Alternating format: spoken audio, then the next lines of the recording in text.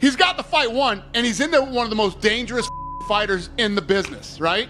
And he says, let's do this. And they both oblige, and they go in and just start. 1 second left, and a knockout like that. That's like movie shit. It's one of the greatest moments in UFC history. It's the fight of the year.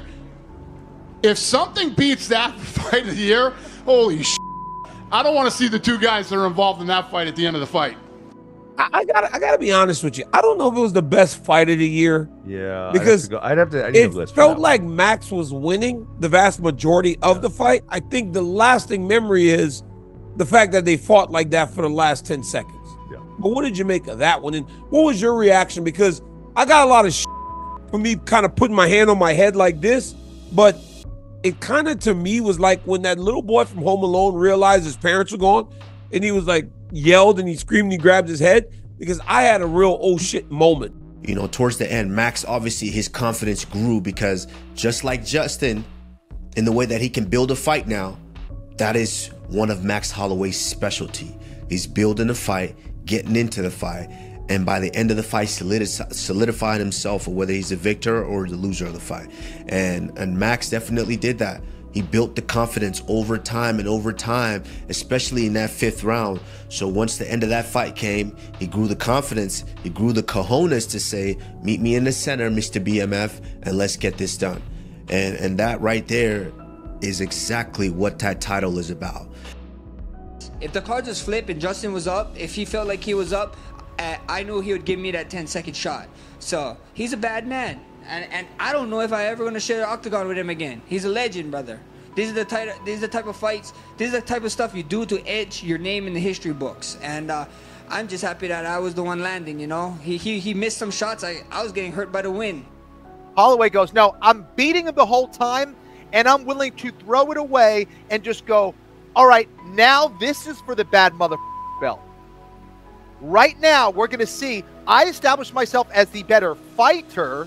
Now, let's see who the baddest mother is. And he decided to go there, throw the dice, and then knock out Gaethje, a guy who was known for his knockout power in that range. He was better than him. I did not expect that. When watching Max Holloway, who's one of my best buds, in there this weekend, this guy was floating, man.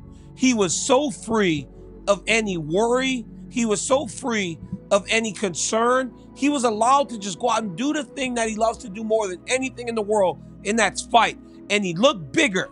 He looked like he was in phenomenal shape. And he was moving around that octagon so freely and so effortlessly that I was like, wow, he is fighting as good as I've ever seen him fight. Max Holloway taking on Justin Gaethje for the BMF. Now, whoo, this fight, I believe, made this card. I feel like if we did not have Max and Justin Gaethje on this card, I feel like this card would have been a letdown. Just to be completely honest.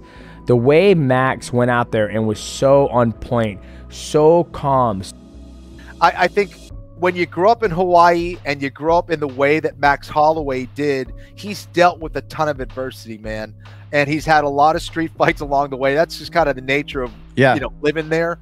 And I think nothing kind of phases him at this stage. You know, he's seen the worst of it, and this was no different. And he had a ton of time in that octagon where, I don't know, he just brought that composure, that calmness, and of course that toughness. You know, the dude's something special, man. Yeah. You know, we always talk about Max is very long. I feel he's very long for the division, and he says he has T-Rex arms. He has a very short reach. But he did a good job of controlling the void, and each time Justin Gaethje tried to get to him, he would always hit him with beautiful combinations and go lateral and reset the distance and the void. And I felt like Max Holloway was doing a very good job of really creating that distance where it was making Justin a little bit of uncomfortable because he wasn't necessarily staying in the pocket. When Justin would come, linear, Max Holloway was pretty much just leaving. And I think there was a couple fakes that could have allowed a guy like Gaethje to get in there a little bit closer and pretty much go for broke. Justin Gaethje was loading up too much. He fell in love with his power. He underestimated Max Holloway. He was just swinging with everything he had, looking for the knockout shot and throwing leg kicks. First of all, Max Holloway's legs, I mean, titanium shin bone step aside, because he took a lot of leg kicks and he's still walking now. He's not on crutches. He's not even limping. But the footwork, the ringsmanship, right? The way that he owned the octagon, and he wasn't loading up, jabbing to the body, coming upstairs and hurting him. There was a few times he almost finished that fight. At the end of round 1, timed a beautiful spinning back kick, lands right on the nose, breaks the nose. Yeah, he took that knee to the nose, the kick to the nose at the end of the first round, just seconds left, or if not, 0 time left. Took that kick to the nose, which plays a huge part in potentially moving on in the fight, because now you can't breathe the way you want to breathe in that fight. The jab was on point for Max. Max was switching his stance enough to keep Justin guessing. The spinning back kicks to the body were throwing him off too, not knowing how to catch him. And there's it seemed like every opportunity that Max was able to hit him with something and throw him off, they were landing right at the right moments. When Justin was getting a little bit of momentum, he got hit with something like, oh, made me a little wobbly. Where I think that when the fight started to get away from him, there was no switching to plan B. Like, I think it should have been more of what happened in the last 10 seconds if he needed to get that fight going. He thought he was going to go right through Max Holloway. Yeah. He really did. And he was looking for the knockout constantly. You can't do that. When you're looking for the knockout, you telegraph the shot. He was swinging with everything he had. He wasn't setting it up. And other than throwing hooks, he was just throwing leg kicks. Yeah. Step aside, left hook, Larry. Leg kick, Larry. That's what we're going to call Justin Gaethje from now on. And listen, he learned a very, very valuable lesson, because he didn't have to take this fight. He was the next contender for Islam Makhachev. He was the rightful contender for the lightweight title. That just went up in flames. Justin Gaethje deserves boatloads of credit, not just for his role in this ultimate highlight at the end of the fight, but for accepting this fight, for defending a belt that had never been defended before. Yeah, you can say he cleared $5 million probably net on the night or something like that, right? As a pay-per-view point earning defending champion, right? But Justin Gaethje deserves a lot of credit. I thought Gaethje, I picked Gaethje in this one. I just thought he was going to kind of be too big, too strong, but you know what it was Max was just too long and too fast. He was moving, he was quick, he stuck him. I don't want to say he was unhittable, but Justin was not connecting a lot on him. He was landing leg kicks, but as far as his punches, they weren't connecting a lot. So Max had an incredibly impressive performance. When you talk about BMF and what does it mean, the BMF is a title that is peer-driven. The guys and gals in the locker room want to be known amongst their peers as a tough guy, as somebody that would fight when it was easier to stay home, as somebody that would get up when it was easier to stay down. That's how they want to be known. Fighters quit all the time.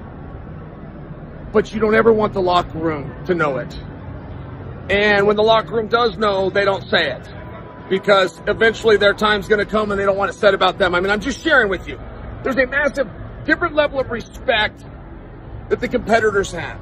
So a BMF, that is the belt and the title amongst the athletes. And I don't know what Max is going to do with it, but I can tell you what I hope he does. Whether he stays at 55 or he drops to 45, I hope he defends it. I respect Holloway even more so now. I mean, the guy took the most dangerous fight in the UFC against the most violent guy in the UFC, in the history of the UFC, and what he was able to do. Right now, Kamaru, he has said whether he wants to challenge anybody for the BMF, whether he wants to go up to 155 pounds, whether he wants to go and fight Ilia Topuria in Spain at 145 pounds. And guess what? That big money fight with Conor McGregor. So Max Holloway, maybe the greatest volume boxer in UFC history. He's known for a lot of things, greatness, never knockout power per se. He had the recent knockout against Chan Sung Jung, the Korean zombie, and, say what you want about that, a tremendous highlight, but not this. And maybe at that point of the fight, Max Holloway doesn't think that Justin Gaethje is capable of finishing him. But no, right? Like, he's done this before. He pointed to the center of the octagon against Ricardo Lamas at UFC 199. This is just the cloth from which he is cut.